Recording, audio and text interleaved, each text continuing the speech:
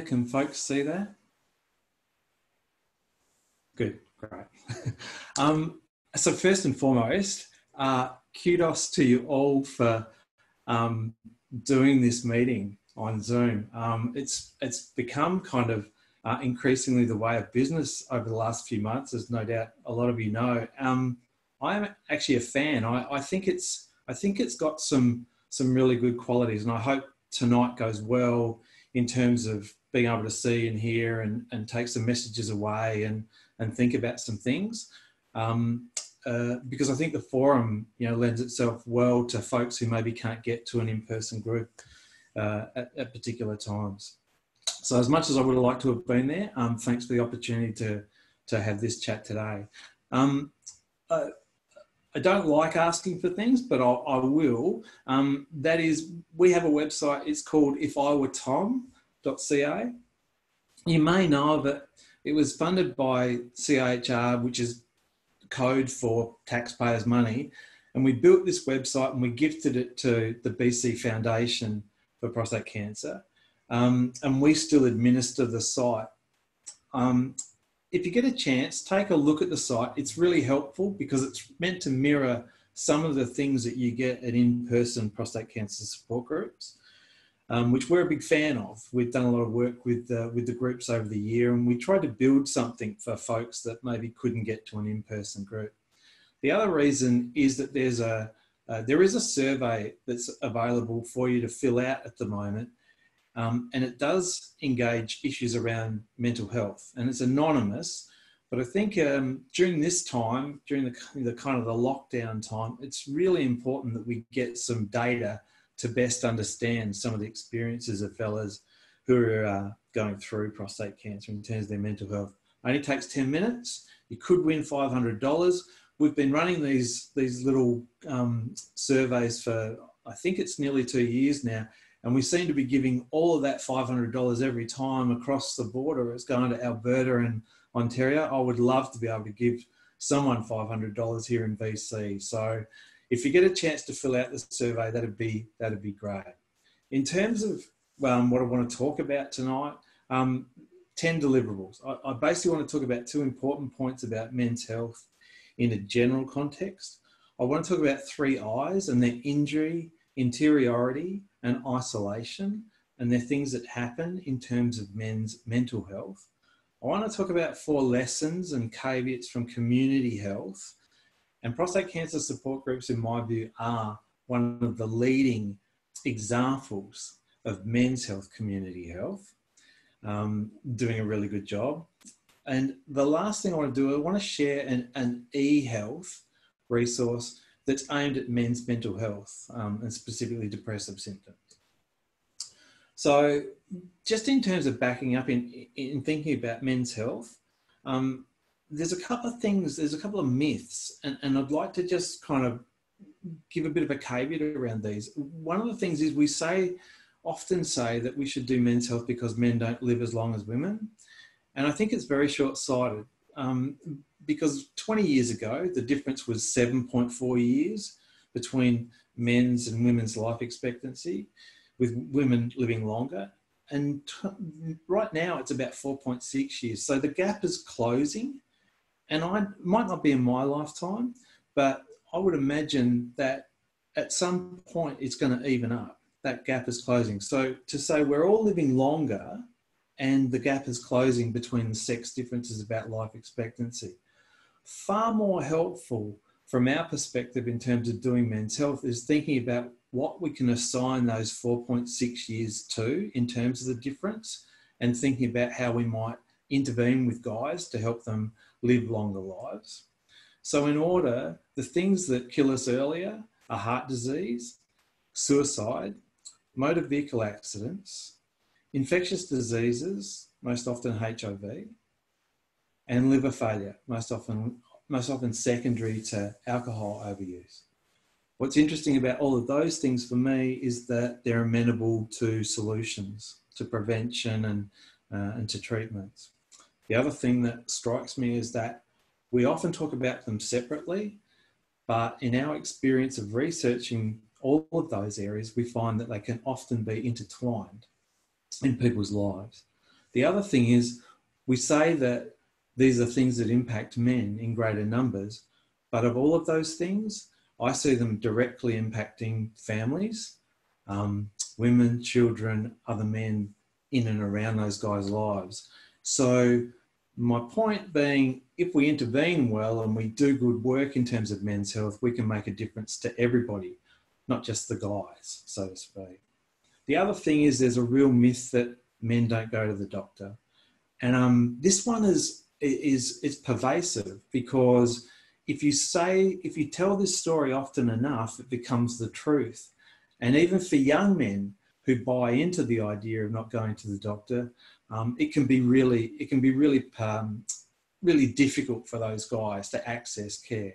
So this is from the Huffington's Post, this particular slide, and it suggests that men don't go to the doctor for a variety of reasons. The usual things: too busy to go, they might find out something's wrong.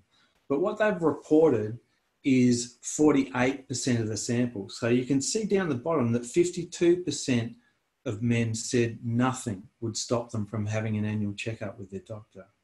So we report the outliers in a way. And so we tell this story a lot.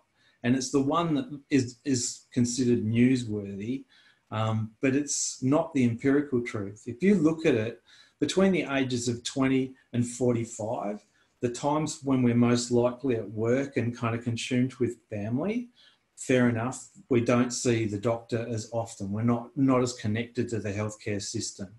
But if you look at it when we get into our 4th, 5th, 6th and 7th decade, we're there in pretty much the same numbers as women.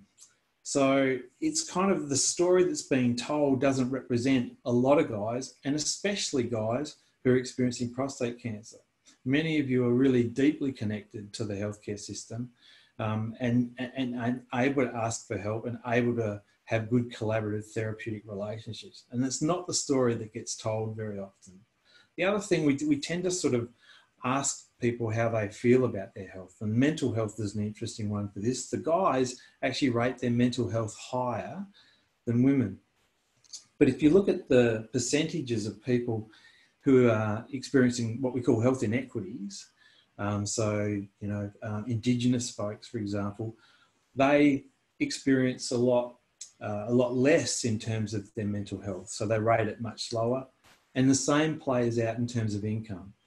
The basic truth is the poorer you are, the more likely you are to rate your mental health lower. So these inequities are really important, because within the category of men and also women, we need to think about, how they play out, how some people are disadvantaged, and how we might want to think about different resources for different folks. And that brings up that idea of equality. So people talk about equality a lot, about how everything should be equal. And a public healthcare system such as what we have here, absolutely. Services are free. It creates an opportunity for everyone to access. But what we've learned over time is that there's equity issues. So inequities in health, where people might need additional resources, or they might need specific resources to help them access some of the healthcare pieces. And we don't talk about it that often with men, but we should, because there's a lot of inequities within the category of men that we might want to address. So cutting to the chase a little bit, in terms of thinking about mental health, one of the things that's quite staggering for me still is the idea that in suicide, like men's suicide at 3 times the rate of women, and of those guys who suicide, 60% of them have actually been in touch with the healthcare system directly in the 12 months prior to their death. So it raises the question about, whether services are really pandering or getting to these guys in ways that would prevent, the drastic outcome of suicide. And I'm not suggesting, all mental health ends in this way, mental health challenges end in this way, but we know that there's a deep connection between severe depression, for example, and suicide in men. There's just a little note there, an article that was run. It's a great little study. It's a great reminder of how complex healthcare seeking is. And it was run out of UBC, and we basically interviewed guys who were in the waiting room about to go in and see their general practitioner, their doctor, and 7 of the 104 men disclosed suicidal intent. So thinking about suicide. When they went into the doctor, saw the doctor, left, and then we checked the notes. And in those 7 men who disclosed suicidal intent in the waiting room, none of them mentioned it in the consultation. So again, it's just raising that issue is that, you know, in mental health, it's not always easy to articulate what's going on for you. It's not always easy to communicate it and, you know, to find a solution or to start a conversation about therapy or help. Anxiety is the interesting one. I think, you know, nowadays with this lockdown, it's been interesting. In the simplest terms, anxiety is concern, worry about the future. And I differentiate it from depression. Depression tends to be about the past. Same thing, regret, worry. So you can understand that for anxiety, it might creep into a lot of guys who are going through illness, and prostate cancer being one of those illnesses. And it bears out in the literature. We found that pre-treatment, really high incidence or prevalence of anxiety amongst guys with prostate cancer, so 27%. On treatment, 15%, and then post-treatment, it sort of bumps up again at 18, nearly 19%. So just to say that, you know, anxiety is treatable for sure, and does impact a lot of guys, because we know that when we've got anxiety, we're not great at decision making. We can be a little bit impulsive, be quite irritable, and so it can really have some detrimental effects on everything that we do. So anxiety is one of the ones that's kind of not talked about quite the way depression is, but it's definitely something that we're seeing. The other one is depression, so depressive symptoms. And we see a lot in guys. So in terms of the prevalence in prostate cancer, it runs between 15 and 18%, which is about which is around 13, 14% higher than what we see in the general population. And again, you know, these are related to living a longer life, but also having an illness, and oftentimes, you know, being caught in some of those more lower affects that occur when we do deal with things like prostate cancer. So just to say, there's some issues there that we might want to think about. When guys turn up to a prostate cancer support group, oftentimes they'll come see you at the beginning when they're trying to make a treatment decision.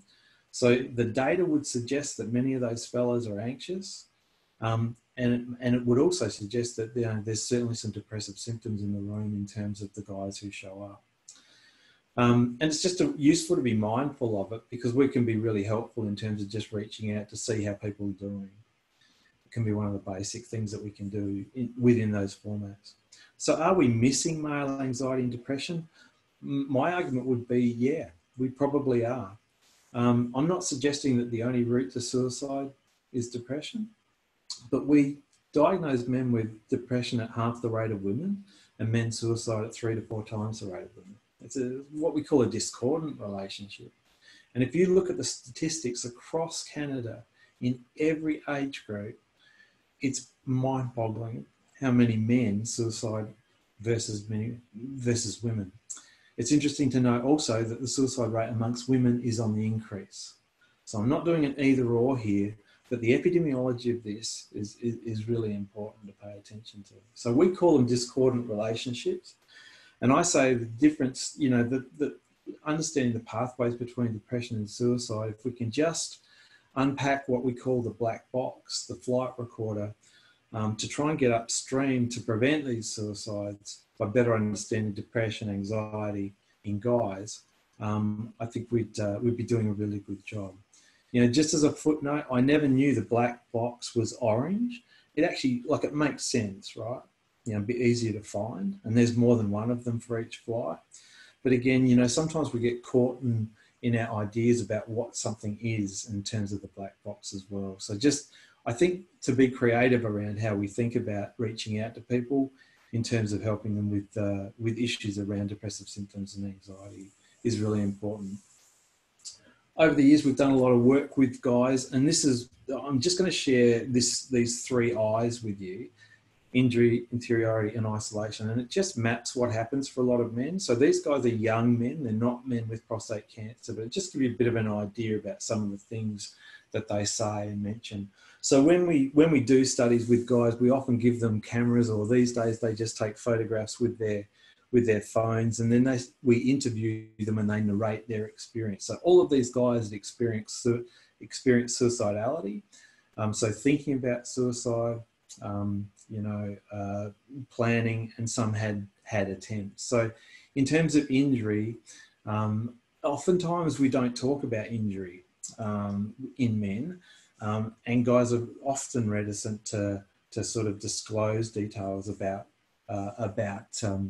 what's occurred for them.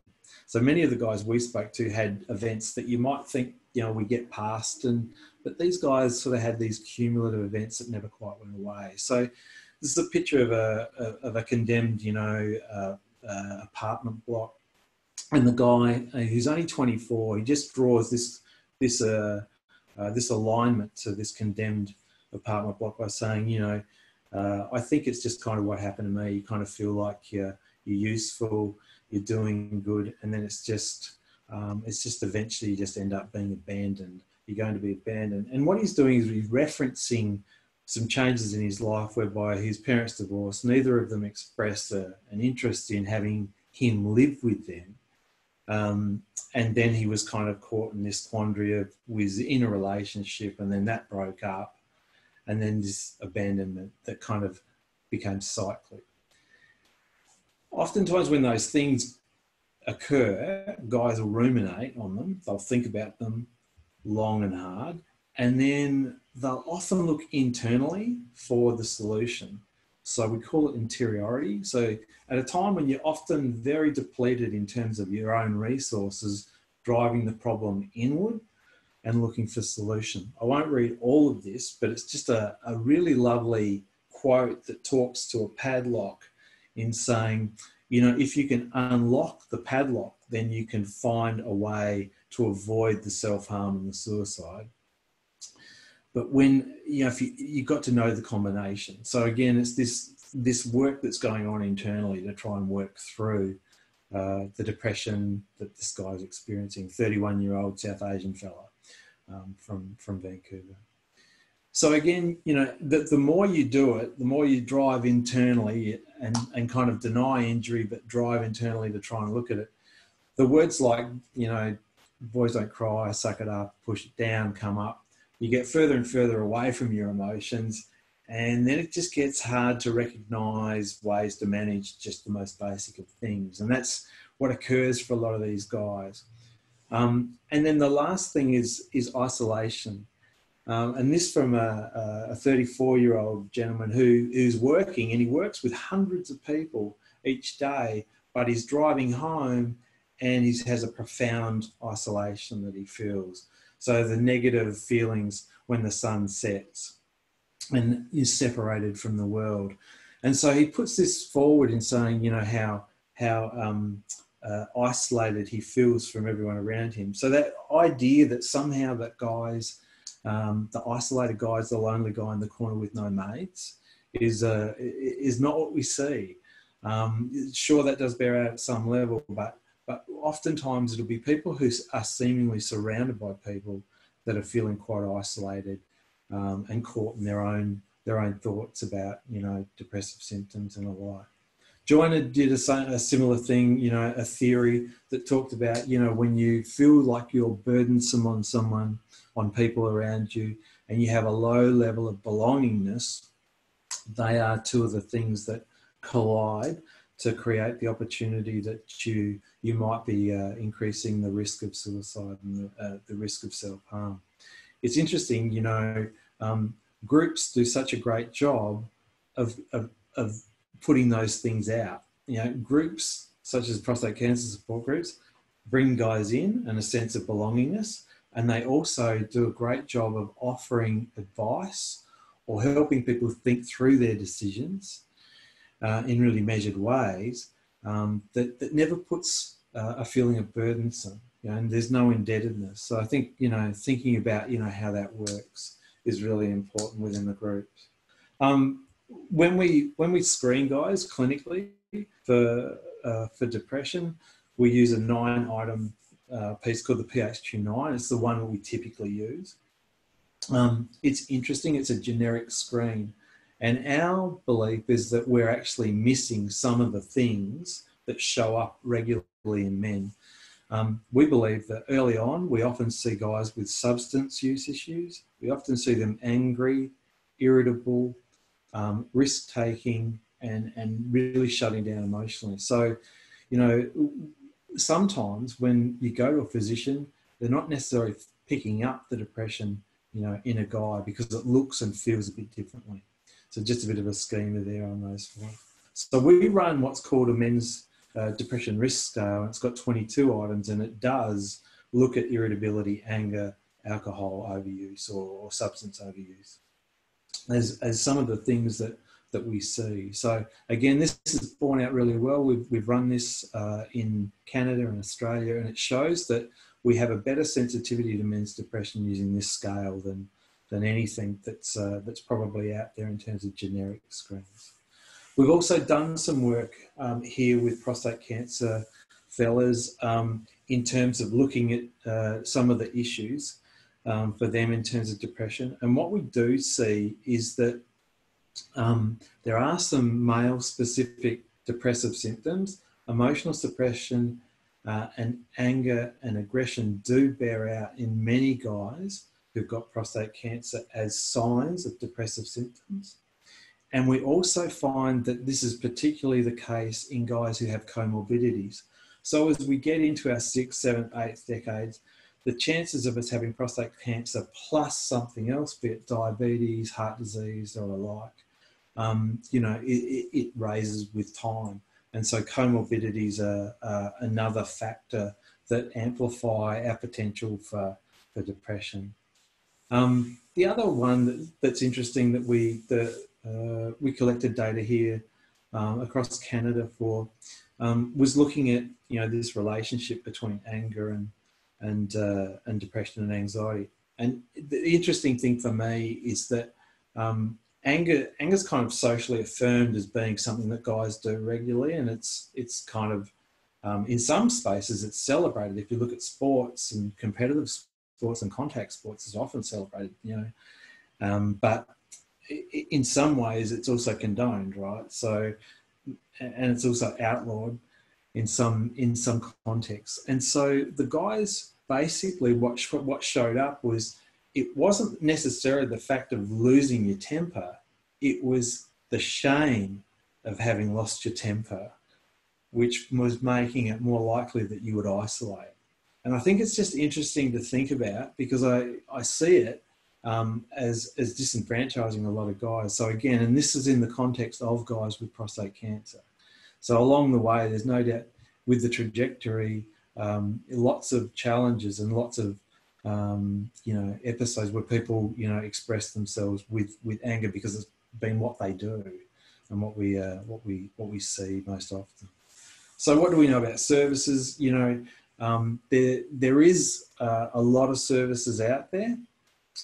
It's often a really fragmented pathway to mental health care services, in terms of finding the help, even if you've got a connection to specialists in prostate cancer or other diseases. So the thing that happens is a lot of guys tend to go it alone. I won't go through this entire slide, but I will say, as much as I don't like the broken leg scenario, it bears out in mental health. If you continue to try and walk on something that's broken, it's not going to get better. And that's what we find when guys leave it and they've got depressive symptoms and they're getting worse, and they leave the help seeking, or they can't get the help they need, then it tends to get worse. And so that's something that we want to try and avoid if we can.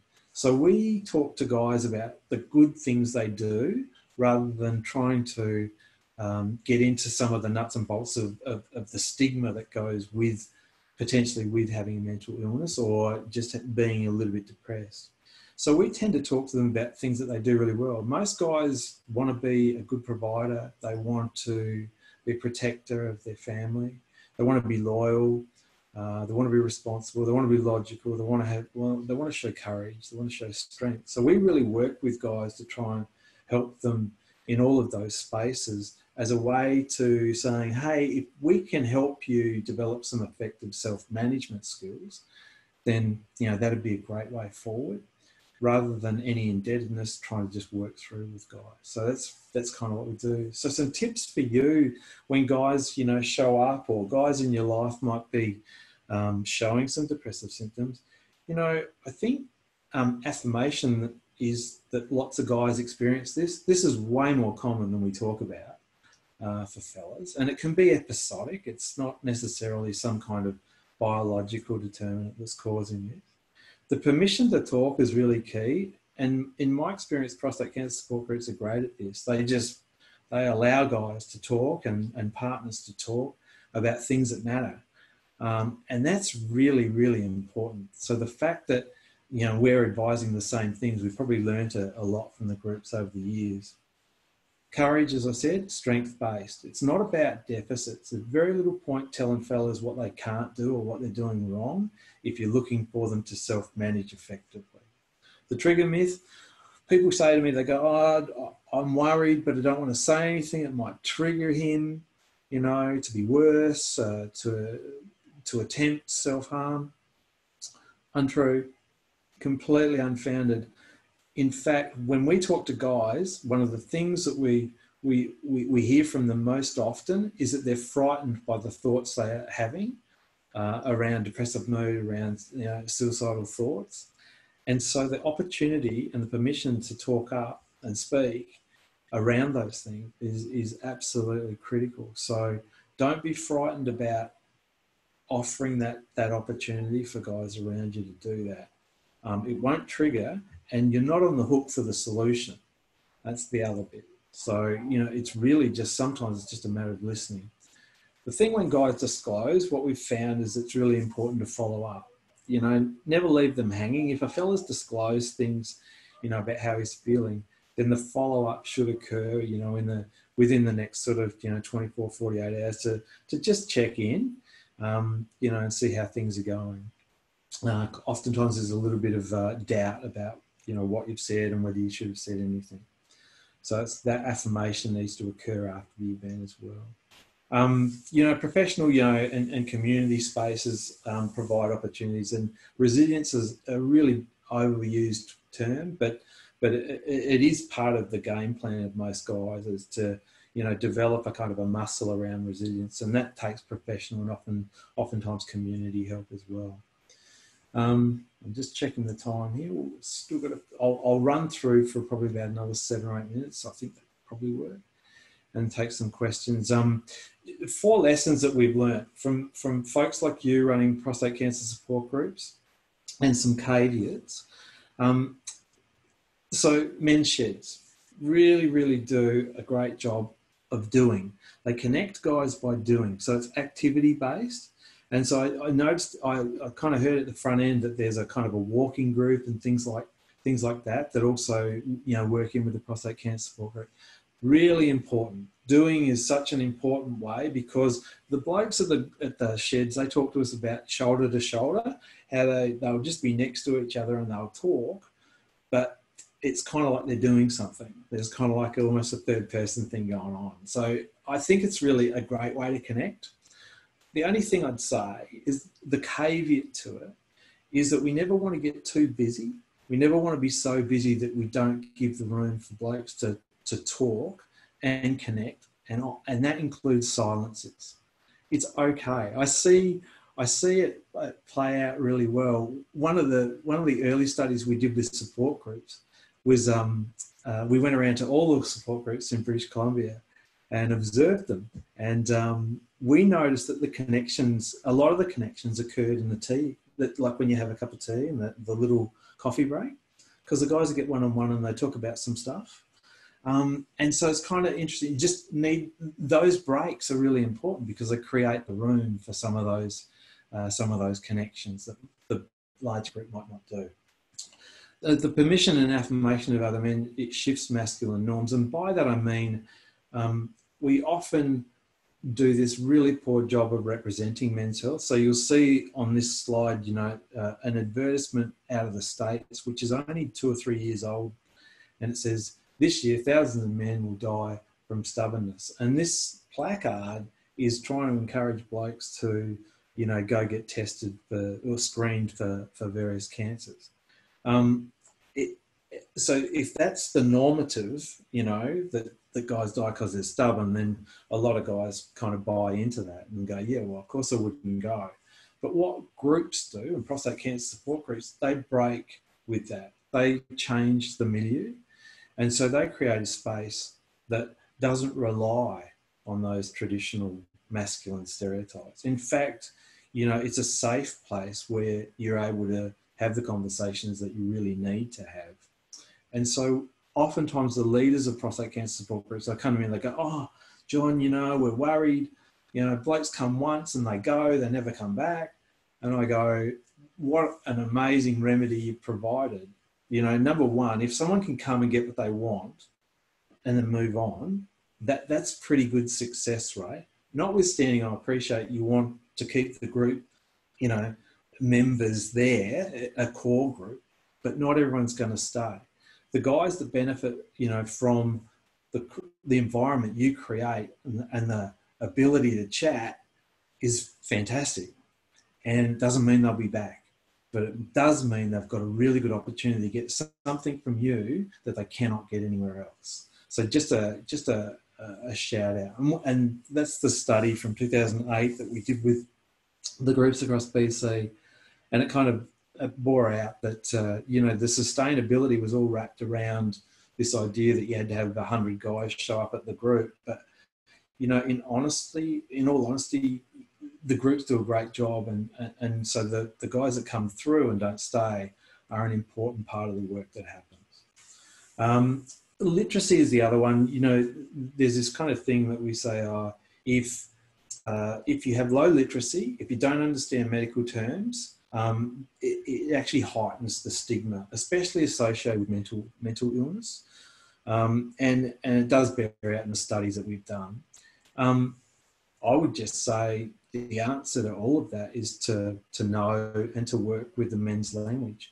And again, I'd just say that the groups do an amazing job of this. I was a clinician for 20 years. I worked in the ER for 20 years, and I vividly remember going to my first prostate cancer support group when I was doing the PhD, and the language that was being used around Gleason scores and PSAs and a whole bunch of mnemonics were being used, clearly showed that guys understood the language better than a lot of clinicians.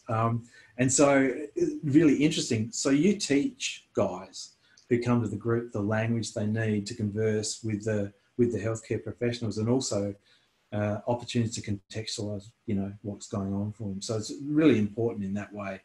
We see the same thing. We do work with veterans coming back from Afghanistan in the Veterans Transition Program, UBC, and we never talk to them about depression. We talk about dropping your baggage. We talk about carrying a heavy load. And so these are guys who are coming back to civilian life, trying to reacclimatise to civilian life after time in Afghanistan and war-torn areas. And so, again, we talk about release and we talk about dropping your baggage. We don't talk about processes around, you know, therapeutic interactions and the like. We tend to talk in the language that the guys know. And again, my caveat would be with the groups is don't assume that the language is known, you know, around all the biomedical pieces of prostate cancer, and really focus on the teaching of that for the guys new to the group. But one last thing around the groups, or around community-based pieces, is, you know, we try to tailor to the setting and the context of, like what I mentioned at the front end there around health inequities. So, you know, just another example, we work with predominantly Indigenous fellows who are challenged by homelessness and substance use issues in the downtown east side at the Dudes Club, and they come in, go get a haircut and a feed, and every 2 weeks, and they sort of chat, and they chat about health and all the things that are going on for them, a way of bringing them into, you know, some of the health promotion things that we do. So again, just trying to think about, you know, the guys who might not be so resourced to get to a group, who might not be able to get to one, you might want to think about, you know, some of the ways in which we can better target those fellas to give them the opportunities that many of us enjoy. An example might be, we run a group out at Richmond, a prostate cancer support group out at Richmond, and it attracts predominantly Asian fellas and partners, and those are often done in Cantonese, and again, without that kind of group, you know, there would be there's pockets of the population that would be missing out on all the good things that happen at groups. So just in terms of thinking about that. In terms of, you know, online, the one I want to mention is a thing called Heads Up Guys. It comes out of UBC Psychiatry. We built this with the help of Movember. It's been gangbusters, this one. People seem to really like it. Get a lot of traffic to the website. It's very plain in terms of its instructions. It just offers advice about people's experiences related to depression, related to anxiety. It offers help for partners of guys who might benefit by having additional information. It's all about action. It's all about taking some strategies and building a team, things that guys align to, and offers practical tips. It's interesting, you know, when we look at the traffic to the website, the things that people do on this website is they do self-checks predominantly. So guys want to know what's going on for them. And this is probably easier than a consult with a GP. So because we're using the same tools the GP would use, and it's a self-assessment tool. And then based on your score, we then direct you to some resources that are on the site. And then you'll see that the biggest traction is to those management sites, like those management strategies. So there's a lot of self-help going on here, and it's really useful. Now, you might not need this, but if there were guys in your life that you thought could benefit by having a look, it'd be very easy to sort of share the URL with them and just, you know, maybe direct them. We get a ton of traffic. It's a big pull in terms of academic websites that oftentimes don't draw a big crowd. This one does. And what's interesting here, we get over 150 visits a day that suggest suicidal intent by the search terms that the people are putting in. And there's 35 visits a day now, more recently, with organic searches that are looking at marijuana use and depression. So there is a whole piece around a component of marijuana, which is CBD, being used to help with anxiety, for example. And there's trials going on. So you legalise something and then you're on the hook for the empirical evidence to try and, you know, show effect. So it's just interesting that we're moving in that space. I've presented to you a case that is predominantly about gender tonight. It's predominantly about how men are socialised to be men. But notwithstanding that, I think there's a lot of sex-based, and by that I mean biology-based rationales for why guys might experience depression, suicidality, anxiety. My suggestion is that we don't put them as competing, but that we think of them as potentially interacting, and that we focus on the things around gender in trying to understand behaviours, but also notwithstanding that the biology does kick in for some men, you know, to impact. So I'll close out and delighted to take questions, and just to remind you that opportunity to fill out this very brief questionnaire. I promise you it's only 10 minutes, and we've all got a little bit more time on our hands these days, to fill out the mental health survey that's there. Just we're trying to get a bit of a sense of, you know, some of the issues that are COVID-19 specific, Just as a footnote, I saw some data that was collected from urologists about their experience of COVID-19. I just saw the numbers, I think it was 2 days ago. Anyway, just to say that many of us are challenged by the things that are going on right now. And I don't, from the data I saw, that definitely there's no subgroup or groups that are immune to some of the challenges around anxiety and suicidality and depression. So again, just saying it's an unprecedented time that can exacerbate some of those feelings of isolation and all that for all of us. Just final footnote, we've got a vibrant Twitter feed at Men's Health UBC.